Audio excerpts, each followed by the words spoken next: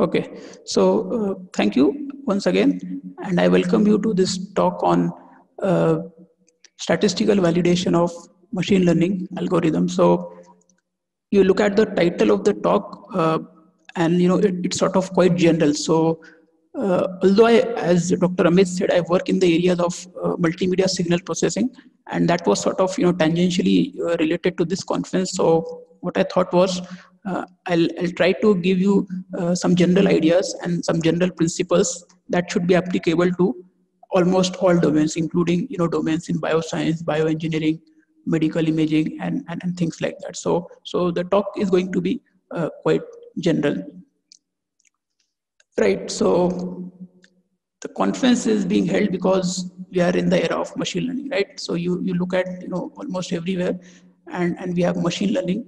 I have listed down some areas here. These may not be even 10% of what's going on in the community, but anyway, multimedia signal processing, computer vision, chem informatics, medical imaging, bioinformatics, drug discovery, physics, and you name it. I mean, almost no area is untouched by machine learning these days, right?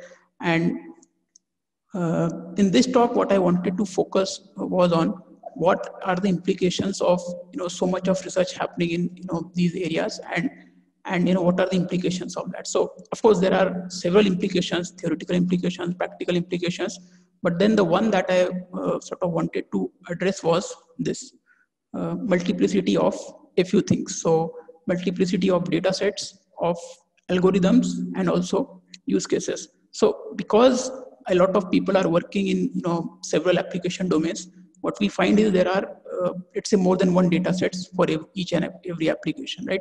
Likewise, we have a plethora of machine learning algorithms. ML is for machine learning. So machine learning algorithms, there are like more than 10 for a problem. If you look at object recognition and things like that, you might have even 30, 40 algorithms currently, right? And likewise, we have a lot of use cases or application scenarios in these different domains. So what has happened is, because of so much of happening in this machine learning area and its application in so many domains, we have had this multiplicity. And so what is the implication of this? Well, as I said, there are many implications. The one that I wanted to focus was, how do we really compare two or more machine learning methods in an application?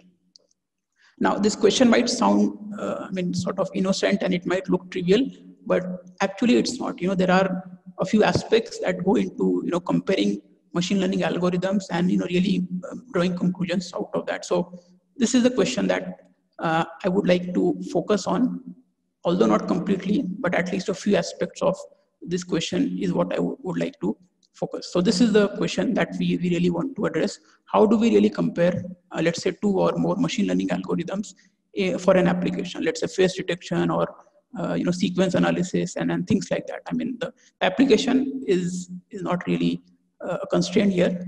As I said, the principles that I'm sort of going to discuss, they are quite general purpose. Right. So when we talk of comparison of machine learning algorithms, there are a few aspects that would come to our mind. And the first one I believe would be prediction accuracy, right? So as I mentioned there, prediction accuracy, and I have just taken a very artificial example there. ML1 means there is some machine learning algorithm one. Let's say it achieves 89.6% accuracy. Again, accuracy could be classification, regression, or it could be a mix of both. And then I have written ML2, which is achieving 88.2% accuracy, right? And these are the sort of numbers that you see in a lot of studies and in a lot of papers, right? And what we want to understand is, does ML1 really perform better than ML2, right? I mean, prima facie, yes, because it is having higher accuracy. So we would sort of, be inclined to conclude that that is the case. But then there are a few more things that we should consider before really making those conclusions. So prediction accuracy is, of course, probably the most widely used aspect of comparing two machine learning algorithms. But then there are few others. The second is generalization ability. So this generalization ability is probably a term which is widely used in machine learning community. We can even call it learning ability. So basically what it means is, has it really learned what has the machine learning algorithm really learned what it was supposed to learn, right? So for example, we take a simple example of face recognition, and let's say the algorithm is giving you nice results, and we want to understand, did it really understand to recognize faces, and how did it perform so well? Okay, so that's what we mean by learning ability or generalization. So basically, it might be performing quite well on a, let's say, test set of 1,000 images, but then can we guarantee that on 1,000 first image, it's actually going to perform as well? Well, actually, there's no guarantee, right? So this is one problem, which is of course widely acknowledged in the machine learning community. And in fact, it's not just a problem of generalization; it's also a problem of quantifying that, right? So can we quantify this? I mean, can we give a number? Maybe let's say from 0 to 100, that this particular algorithm has 80% generalization, the other has only 20%, and things like that, right? So these are actually much more ambitious goals, I would say. We are not there yet, but ideally we would want something like that, right? So in general, we would look at generalization ability of a machine learning algorithm. The third aspect is interpretability. So as some of the previous speakers had alluded to this, Dr. Praveen in particular was talking about interpretability. So basically this is the debate, white box versus black box models, right? So white box, it simply means that we sort of understand what are the factors that it is taking into account to explain a decision. On the other hand, black box models are not amenable to such scrutiny. And most of the models that we have currently in use, basically neural networks, SVMs, and of course deep learning, which is quite popular these days, all of them are unfortunately black box models. So the interpretability is an issue there. And again, this is a aspect that is quite widely acknowledged in the community. But then I just wanted to put that on record. So this is the third aspect. The final is actually, is it amenable for deployment? So if you are looking at it from an engineering perspective, where we really want to deploy a system. So if I'm going to develop a machine learning system for, let's say, face recognition, I really want to implement it on, let's say, mobile phone, or I want to implement it somewhere so that it's useful, right? So in that case, whether the implementation costs in terms of hardware and software are going to be within the budget and things like that, right? So that is also quite important if you have to compare two machine learning algorithms. So for example, if it is known that one algorithm is really not implementable because it just exceeds the budget, then you would sort of have negative comments about that, right? Even if it performs quite well, if you cannot really implement it or deploy it somewhere, then its utility would be really reduced. Okay, so what I've listed is 4 aspects of comparing machine learning algorithms. As we can see, comparing 2 or more ML algorithms is actually a multidimensional problem. It depends on the use case, so it depends on the application and what sort of scenario that we are looking at. But again, in this talk, I'm not looking at any specific application, so I've just written down these basic aspects that should be really used for comparing ML algorithms. One final aspect is this arrow that I've drawn here. Typically, what you find is in most studies and in most publications, prediction accuracy is the one which is really the focus. Because most of the time, authors and scientists talk about prediction accuracy and whether this algorithm is better than this and things like that. And unfortunately, the other aspects are not that well highlighted. So if you look at generalization ability or learning ability, there is much less analysis. If you go to interpretability, I guess the analysis is even less, and fewer and fewer authors actually bother to talk about that. And lastly, this deployment issue, I think again, this is mainly specific to engineering applications, so that is something that is not really discussed in, let's say, most of the studies. However, if you were to really develop an algorithm for deployment, I would say the order should be reversed. So it should be starting from whether it's really amenable for deployment. That should be your first question. Then you should look at whether you can really explain what's happening there, at least partially. So I understand that we cannot explain every decision, but then is there some sort of interpretability that we can inject into the model? Then how well does it really generalize? And finally, we can actually look at prediction accuracy. So what I'm trying to convey is that prediction accuracy should be one of the aspects and not the only aspect for actually comparing two machine learning algorithm. So this is one of the messages that I wanted to give, because quite a lot of times this prediction accuracies and things like that, they get the most attention, and other aspects are sort of not really addressed that well. So I just want to sort of focus on those aspects. So in this talk, I'm going to focus on the first two aspects, which is prediction accuracy and learning ability. These two, again, we could speak about them in terms of specific applications, but then since this talk was supposed to be positioned in a more generic sense, we are not sort of discussing these two. But then let's look at the first one.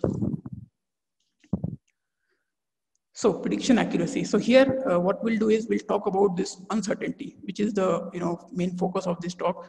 And why do we have uncertainty in data, right? So we will just talk about the sources of uncertainty, and then we'll build up why this uncertainty is useful to be considered. So here's the first point. As I mentioned, the target variable may not be deterministic. Now, I'm referring to supervised learning here, which means that we are having a signal or data for let's say that we want to analyze, and then we have a corresponding target variable for that, right? So it could be classification, it could be regression, right? So we have a target for a particular signal, and then we have a lots of such signals which we essentially call a database, right? So for example, it could be maybe medical imaging. So is the tumor present? So we could say 1, or is it absent? We could say no. But then interestingly, there will be many cases where the radiologist or the expert might himself or herself might not be sure that whether a tumor is present or not. This happens practically in a lot of situations. So in that case, we should probably have some sort of leeway for that. So maybe I'm just putting here a arbitrary notation 0.5. So that is what really demonstrates uncertainty, right? And as I said, this really cannot be avoided. You cannot have a situation where it was only that we could have 1 or 0 class, but then it would happen in many situations that you have such situations. Okay, informative, non-informative. Again, we might be looking at image data or video data, and we want to analyze whether this particular image is informative for a particular task. Okay, let's say medical diagnosis. Is this image useful? Because if it's not useful, I would simply discard it so that I need not store it on my hardware, and I would sort of save resources and things like that. So again, we have to decide whether it's informative, not informative. But again, there would be cases where we are not quite sure. So we don't know whether it is that image is informative or not informative. So that is the uncertain part of this decision making. Likewise, there can be many examples. Quality ratings. Basically, in multimedia signal processing, you have this multimedia quality. So there you have a continuous scale. So basically, a video might be rated as on a scale of 1 to 5. I would rate it at 4. Somebody might say it's 3.5, right? So again, there is some sort of disagreement happening between the ratings, right? And so on. You could have an instrument where there is some sort of tolerance, or there could be some sort of error, so maybe plus minus delta and things like that. So the point is, the target variable that we typically look at in supervised machine learning may not be deterministic, okay, in several applications. But then in many applications, we simply take it to be deterministic. So this is one drawback that we should avoid, and we should consider uncertainty in the target variable. The second point is, of course, test finite sample of test cases. So essentially, when we are training a machine learning model and then we are testing it, because of practical limitations, we really cannot test it on an infinite number of test cases, right? So that's not possible. So we just take a finite number of test images or test sequences or whatever, and then we just test that, and then we try to conclude which algorithm is better and which algorithm is poorer and things like that. Again, because it's a finite sample that we are looking at, this would actually bring in uncertainty, right? That's what will happen. So because if it's infinite, then that uncertainty tends to 0. Otherwise, there would always be uncertainty because of a finite number of test cases. And finally, we will have uncertainty in the predictions also. So basically, you have a machine learning algorithm. it cannot be that it's 100% sure that it's predicting correctly. If you look at the working, there is a probabilistic model, or we can look at the Bayesian inference analysis and things like that, and we can actually say, okay, that's prediction that has been made by a machine learning algorithm that has a certain error, or that may have a certain confidence interval and things like that. So what I'm trying to say is, when we are trying to predict 2 or more algorithms, we should be careful about these 3 types of uncertainty that may exist, because they're actually going to have implications on the conclusions that you eventually draw.